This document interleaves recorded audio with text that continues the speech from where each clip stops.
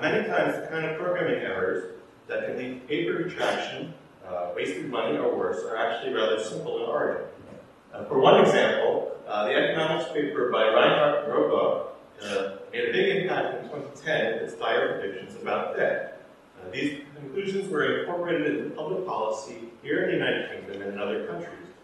It wasn't until nearly 3 years later that a graduate student noticed that the conclusions were based on a faulty program in the form of an Excel spreadsheet, one picture in fact, with swapped columns and missing numbers, invalidating the results.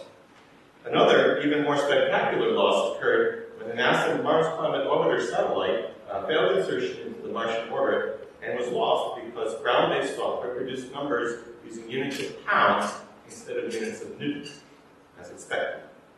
These are both examples of errors that we have the ability to detect before they cause damage if we could only bring the right tools to where they are needed most.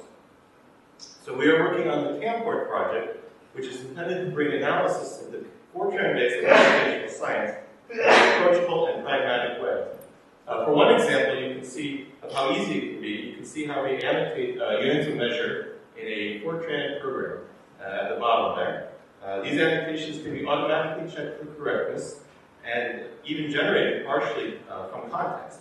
And there are many other things you can do with this tool, and we hope to add many more still. To this end, we are always looking for collaborations with scientists interested in this tool and its various uses. My name is Matthew Danish, and I'll be happy to talk with you about it afterwards.